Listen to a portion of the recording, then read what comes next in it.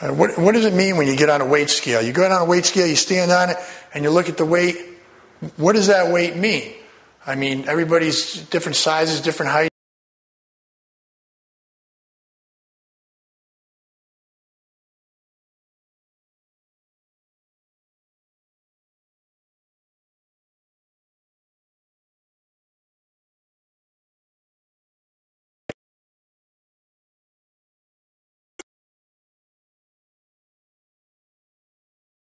What they look like, their figure.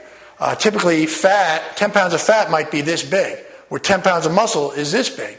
So therefore, I'll look leaner, yet I could be heavier than someone that looks fatter than me, but I could actually weigh more than them.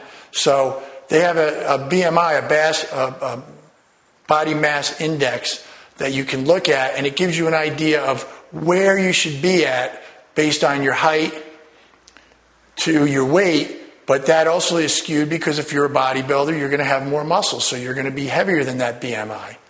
Body mass index is basically taking your height into account with your, as well as your sex, a man or a woman, and your height.